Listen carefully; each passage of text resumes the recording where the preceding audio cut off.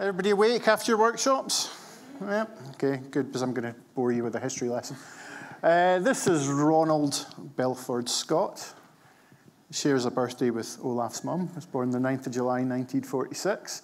And he spent the first 6 years of his life in Kirriemuir. For those of you that don't know, Kirriemuir is a small town in the northeast of Scotland, in Angus, about 20 miles north of Dundee. Population of just under 5,000. Very pretty red sandstone town. Music was a part of Bon's life from a very early age.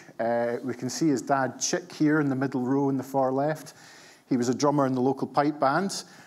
He was also a member of the local Light Operatic Society and took part in Gilbert and Sullivan productions.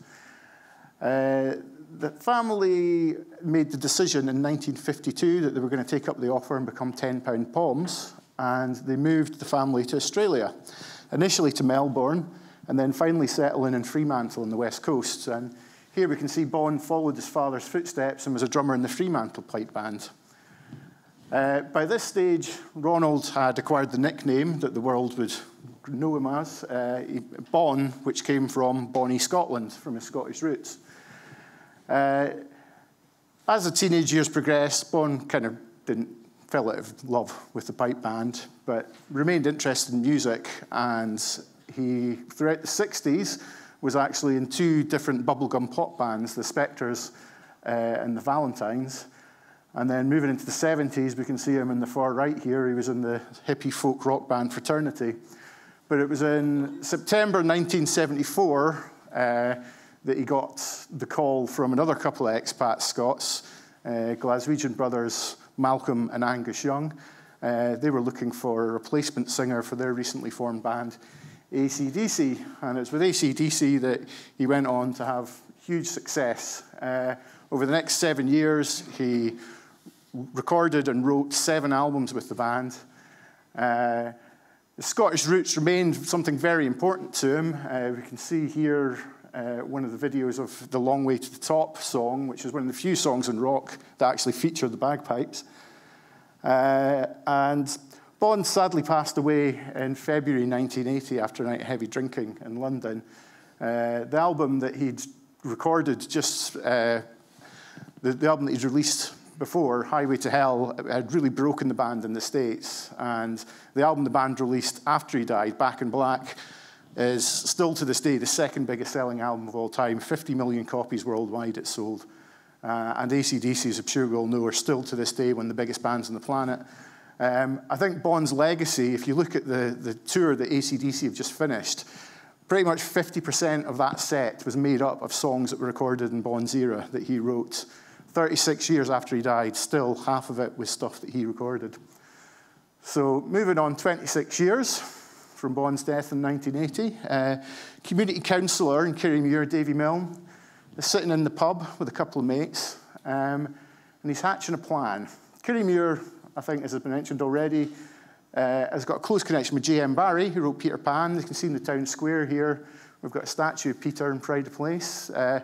But Davy thought we were neglecting one of our other famous sons. So in May 2006, this memorial plaque was unveiled in the town. There was a reasonably good turnout. A couple of hundred people came to see it being unveiled. And there was a bit of entertainment during the day, and then the evening in the town hall, they had what at that stage was called the Bon Scott Memorial Day concert. So that eventually morphed into what is now Bonfest, and we can see some pictures here over the years taken from the town hall. The concert has generally featured, the event has grown from 1 day to 2 days to 3 days now. We have tribute bands that come and play from all over the world. In recent years, we've had bands from Switzerland, Germany, Italy, Spain. We've also had, I think, 4 ex-members of the band and current members of the band who played as well. Chris Slade, who is the current drummer with ACDC, played a couple of years ago for us. And that takes us up to this year, which was the 10th anniversary of the festival. And for the first time, we really scaled it up to a proper full-size festival. Total attendance of 4,500 over the 3 days. Our audience has, for many years, been drawn from all over the world. You can see some of our German fans here. 27 different countries this year, from a far field as Australia, New Zealand, the US, Canada, and even one guy who travelled on his own all the way from Peru just to come to Kirriemuir for the festival. Our German fans are without doubt the largest foreign contingent we have. They come every year without fail, and it really is a big Bonfest family because we have the same people come year after year, and every year they bring more people and more people come.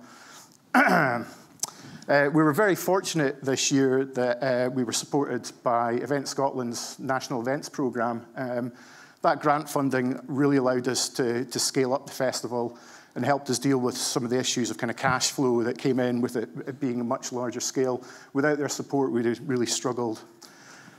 So you can see the difference in scaling up the festival was made to the income here. 2014 was the first year that we moved to 3 days, but at that stage we were in the town hall, which was a capped capacity of £400 per day. The dip in 2015 is due to the fact that ACDC were touring that year, and we were a bit concerned that we wouldn't get the audience over 3 days. That ended up being unfounded. We sold out in, I think, 2 days. We sold the 2 days out in 2 days. So moving up to 2016, obviously, with the new capacity, big tent, I think it was 112,000 we took with a profit ratio of, I think it was about 38%. Looking ahead to next year, we're going to be increasing the capacity again, and we've got a 3-year plan where we're hopefully looking at total capacity of about 6,000 to 7,000 by 2018.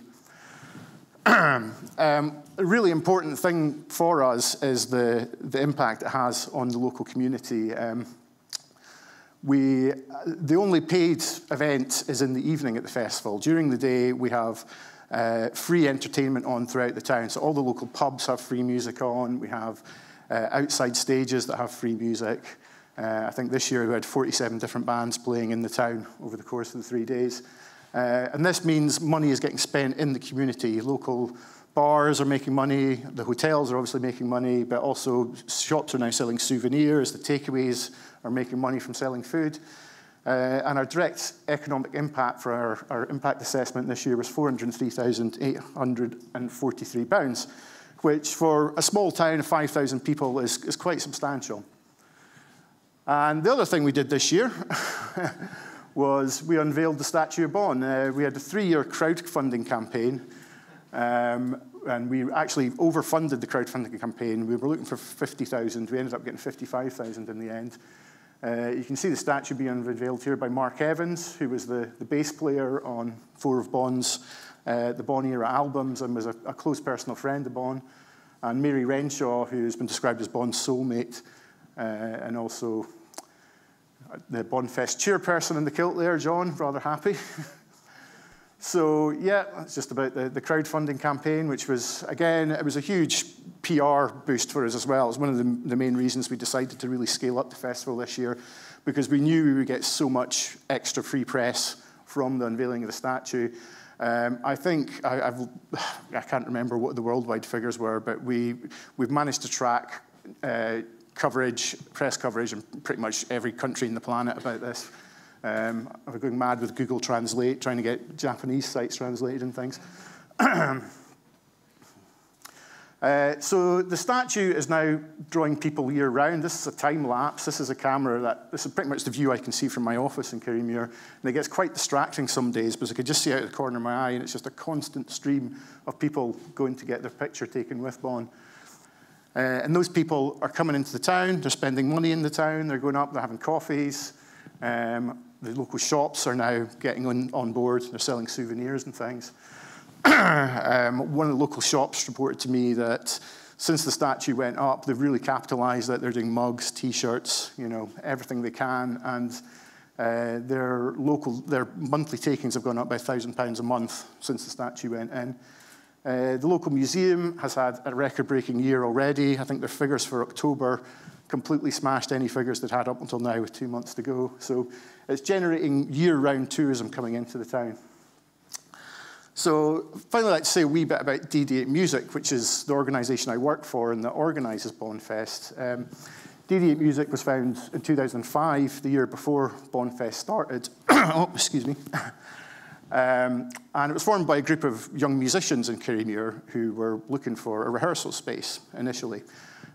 So when Davy, who did the plaque, was looking for someone to do a gig, it was logical to come and speak to these young musicians to help out. So as the festival's grown, DD8 Music has grown, and we can see some of our young volunteers here who come and help out run Bonfest. So they're involved as volunteers. They get some really great on-site work experience during the festival.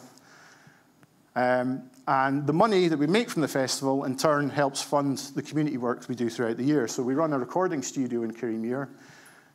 From the recording studio, we currently offer 5 free music-based youth work sessions a week, covering everything from studio skills and recording, getting bands in to record their first demos, through to photography, video, and all the soft skills that go with kind of working as a team in a safe environment.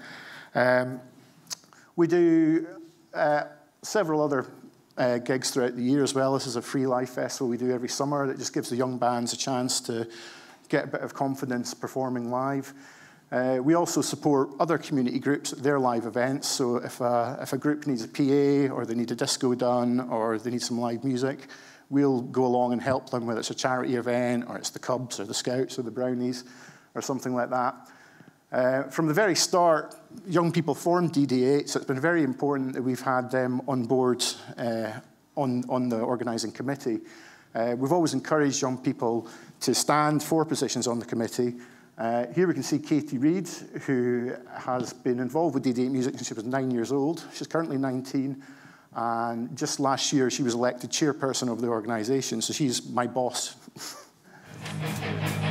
It's just a wee video, just... DD8 Music initially was set up by a group of young people in Kirriemuir who were music lovers and were forming bands themselves, and were just aware that there wasn't really any kind of structured activities in music in Kirrie, and they were keen to find a rehearsal space, effectively. That was kind of the initial driving force behind it.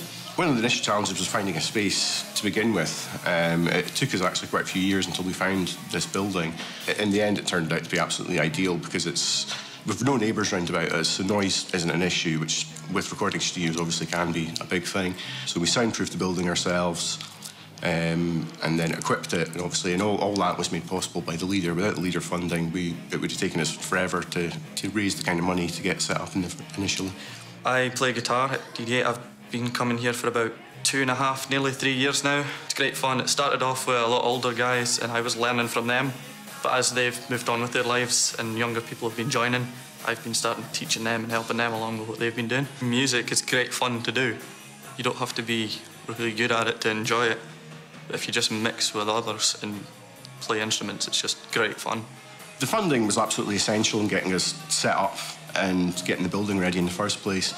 But we're not reliant on grant funding now. We are pretty much self-sufficient. We have the festivals that we run throughout the year generate enough income. We run the Bon Scott Festival, which celebrates Bon Scott, who was the original singer with ACDC. That's been a huge success. We have people come from all over the world. I think last year we had people from America, Canada, Australia, and just pretty much every country in Europe as well came over for that.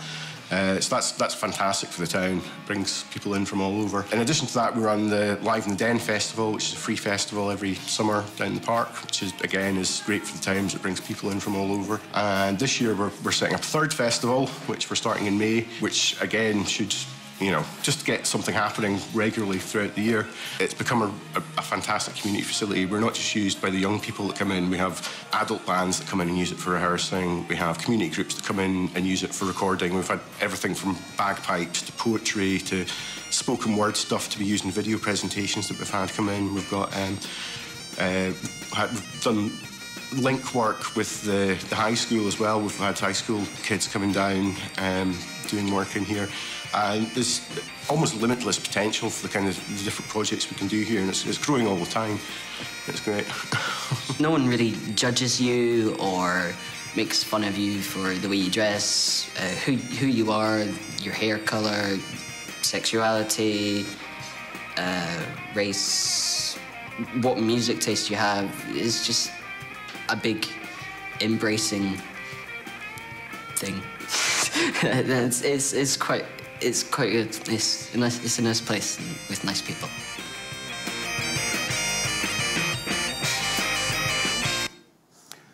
So we've had a wee bit of recognition in recent years for the youth work we carry out, which is always nice. This is some of the team down at Media City in Salford last year, where we won 2 awards at the Epic Awards for the Voluntary Arts, including Most Exceptional Project, Youth Work Project.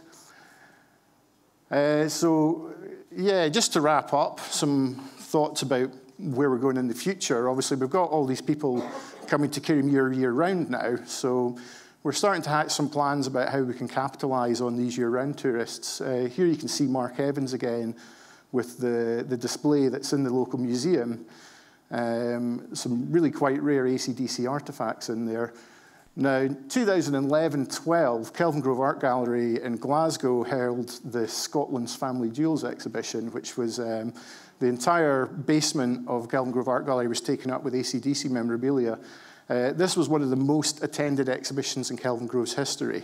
And it's clear evidence there's a demand for this kind of music heritage tourism.